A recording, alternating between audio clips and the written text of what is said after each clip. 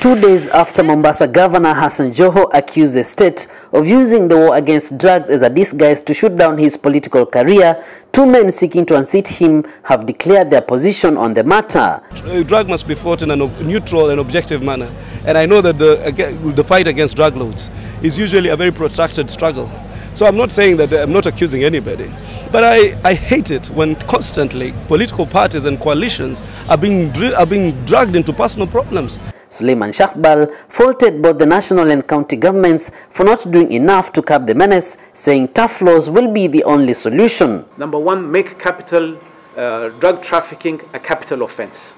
The day you know you're going to get hanged for selling drugs, you'll think twice about selling it. But today, drug dealers get arrested in the morning, by 10 o'clock, by 4 o'clock in the evening, they are released. But civil rights groups are not impressed with efforts put in place so far. I think it's important for civil society to clarify that there is no such thing as a war.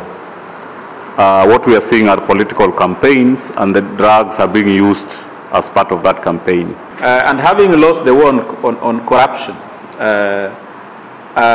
we are doubtful as civil society that the government will measure up to the task of fighting the menace of drugs. They challenged the government to demonstrate its sincerity by sustaining the war before, during and even after the general election. Peter Mongangi, NTV, Mombasa.